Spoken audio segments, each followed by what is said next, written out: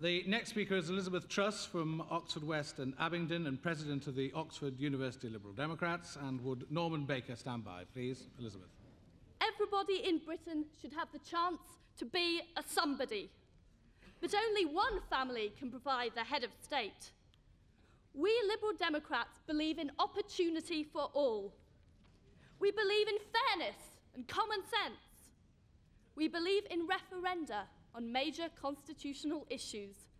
We do not believe that people should be born to rule, or that they should put up and shut up about decisions that affect their everyday lives.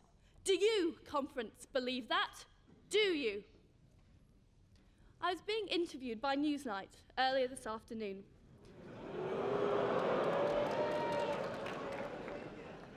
And we were filmed asking members of the public what they thought about the monarchy. We came across a group of 3 people. I'd say they were around 50, 60, looked fairly middle class, rather smart, in fact, rather reactionary, to be perfectly frank.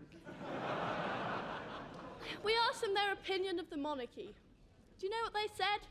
They said, abolish them. We've had enough.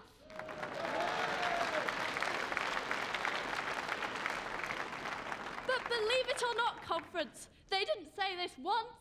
We met another group of people, and another group of people, and all 3 groups of people said, abolish the monarchy. In fact, conference, we couldn't find a single monarchist outside the Royal Pavilion. How ironic. I believe that the disillusioned of Brighton should have a chance to vote on this issue, because I believe, like most Liberal Democrats, in democracy.